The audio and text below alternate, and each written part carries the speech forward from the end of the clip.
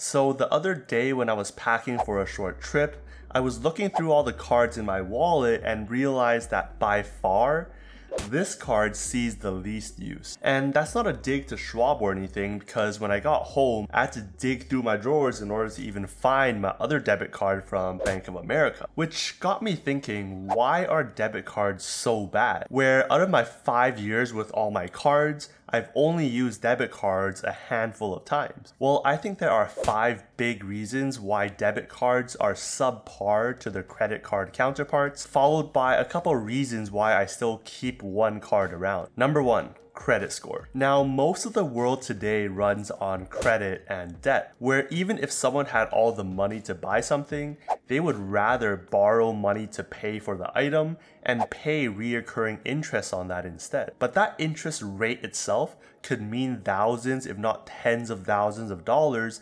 depending on how good your credit score is. The most common example of this are mortgages, where just a couple of years ago, you could lock in mortgage rates at just 3%. Meaning people would much rather borrow that money and pay the interest and put the money they could have used into the market instead to earn them on average 7 to 10% returns, which would more than cover the interest and have more left over. But in order to get the best rate, your credit score is by far the most important aspect your banks or credit unions look at. Have a score in the 5 to 600s and you might be paying tens of thousands of dollars more than a person with scores in the 7 to 800s. For example, just a 1% difference in mortgage rate could mean a difference of over $200 a month or over $70,000 over the lifetime of the loan. And that's why you want to do your best to build and maintain a high credit score by building habits around the 5 elements of your FICO score, which credit cards help with. Now, there are a lot of tips out there to maximize your score, but some important ones include paying your bill off on time and in full every single month, which would target the largest portion of the score of your payment history at 35%. Then you want to keep a low amounts owed or credit utilization, meaning you spend only a small fraction of your overall credit line. Say you have $10,000 of credit limit across all of your credit cards. You want to stay below 30% or $3,000 of that, or even better, below 10% or $1,000 of that. And after that, just keep your cards open as long as possible, because that affects the 15% portion of the length of your credit history, which is why there's almost never a reason to close no annual fee cards, because it doesn't cost you anything to hold on to them, and they will help contribute to your average length of credit history. All of these aspects are things that credit cards will help you with, unlike debit cards, because on those, your money is actually taken out from your account and given to the receiver right away. There's no concept of borrowing money and then paying it off, so banks don't have a history to look at, and it doesn't help you build your credit score. Safety and fraud. Despite alerts and warnings being set up in case there's any suspicious activity on your accounts, fraud in general is still at an all-time high, with almost 400,000 cases reported in 2021 alone, ranking it the second highest type of identity fraud. But depending on whether you're using debit cards or credit cards, your experience in trying to fix the issue could vary drastically. When you're using a debit card, you're actually immediately taking money out of your account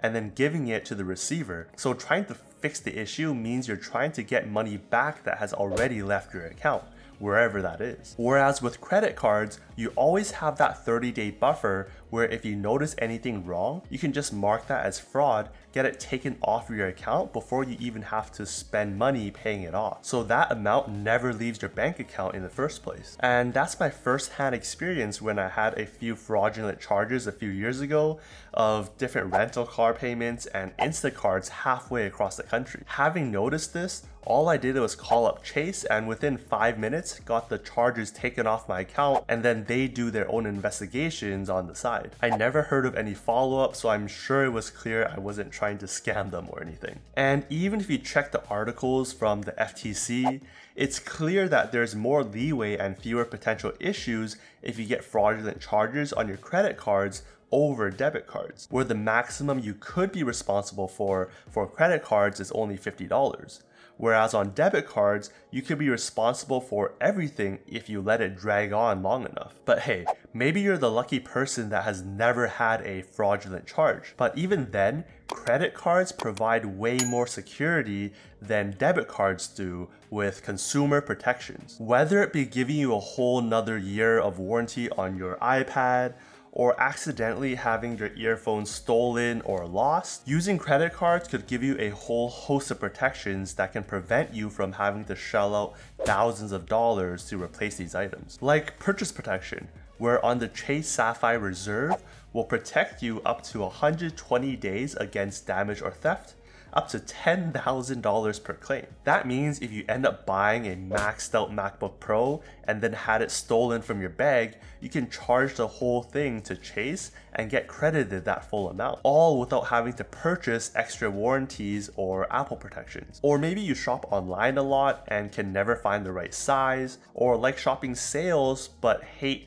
not being able to return items for final sales, just like Lululemon with their Made Too Much sales. Well, with return protection, within 90 days, you could claim the item with an issuer like American Express to get up to $300 per item back as long as you can prove the retailer won't take it back. And from first-hand experience using this service a few times in the last year, it's as simple as filling out a few forms and waiting a few weeks. A lot of these useful credit card protections aren't limited to high annual fee cards too. Even cards like the no annual fee Chase Freedom Flex card comes with cell phone protection, which covers up to $800 a claim for theft or damage, giving you that peace of mind. And who can forget about foreign transaction fees? Because unless you like shelling out 3% on every foreign charge, then you'll want to keep your spend on cards that have no forex fee, which are way more common on credit cards than they are on debit cards. Travel perks. Spending on or even just having different types of credit cards can save you money and elevate your experiences through different perks, benefits, and services that come with these cards. Not only are you covered if your trip is canceled or interrupted, delayed for more than a few hours, or have your luggage lost during your trip, you could even be covered for primary rental car coverage and emergency services, which can easily be upwards of $30, $40 a day if you paid out of pocket. But given that credit card companies make so much money off interchange fees or card fees, the users benefit too. For one, you could be getting gold or platinum status at different hotel chains, which could give you breakfast, lounge access, and regular upgrades whenever you stay at their properties or book through one of the credit card issuing portals. This is exactly how I was able to save almost $900 on my trip to Vegas using perks like the Caesars Diamond and MGM Gold to American Express's Fine Hotels and Resorts program and their travel credits. Also, from time to time, you may need to set up deposits for hotels or other travel needs. In those cases,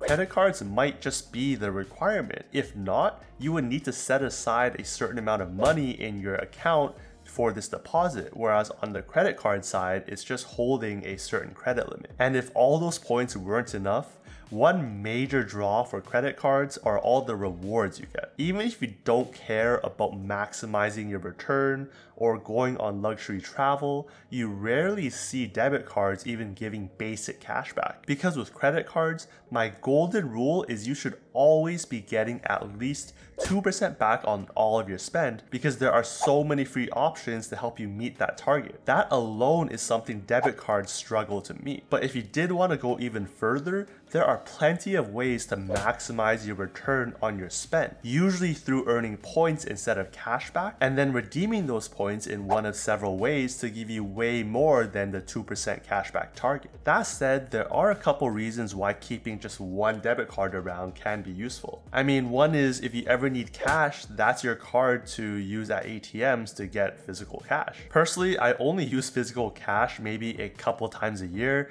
but there are certain places that still need them, so it's good to keep handy. Then there are taxes or other kinds of bill payments. Because credit card companies charge higher fees for merchants, Some places will only take direct deposits like ACH transfers or debit cards for a lower fee than credit cards like the IRS. In these cases, you could consider debit cards, especially the rare ones that do give you a little bit of rewards like the American Express debit card, which goes to show how important it is to choose the right card, even when it comes to debit cards. Because my choice of debit card that lives in my wallet is the Charles Schwab debit card because of its unlimited ATM fee reimbursement worldwide, which is helpful during the times I'm back in Canada or I'm traveling abroad, especially in places like Japan, where it's still a very cash-heavy society. And given that the exchange rates when taking cash out from this card is pretty much as good as you can get. So go ahead and watch this video for one of the best debit cards you can get today,